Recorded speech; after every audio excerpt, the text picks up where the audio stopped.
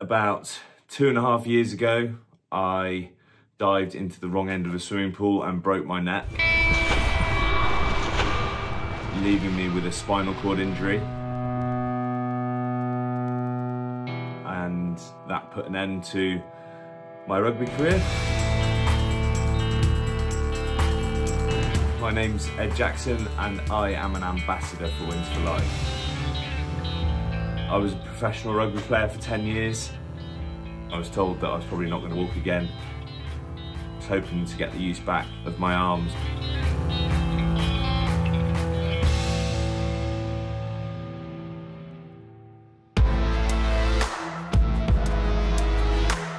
I was very lucky that with a top surgeon and with some great physios, some great family and friends and a lot of support, I managed to sort of make a recovery that I wasn't supposed to, a pretty unprecedented one. Push up, push up, push up, push up, push up, find it. I am able to stand up and walk with the aid of foot splints on the left-hand side. After spending a year in a wheelchair, that's a pretty amazing feeling. I'm very grateful to be way further down the line than I ever thought I would be.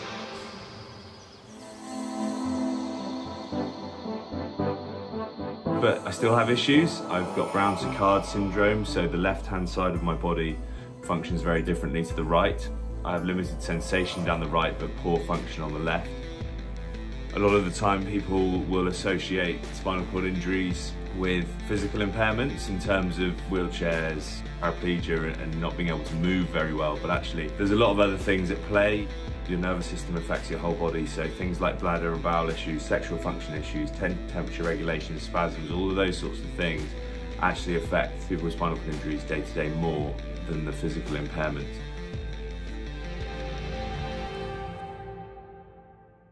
To be involved with a charity like Wings for Life is a huge privilege because they're looking for a cure for people who suffer even worse with complete injuries.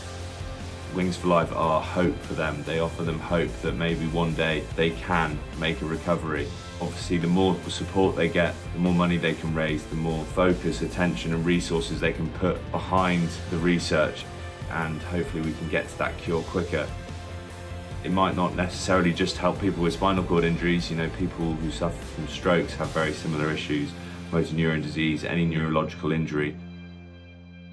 The World Run is an amazing event that engages people from all over the planet to join in and set off running at the same time, running, rolling or walking, limping in my case. I would encourage as many people as possible to get involved to support people with spinal cord injuries and support Wing for Life, because being involved with life-changing disabilities is just as much a mental battle as a physical one. And knowing that there's all these people who are there to support you and are backing you, and it's all a massive, massive help to people.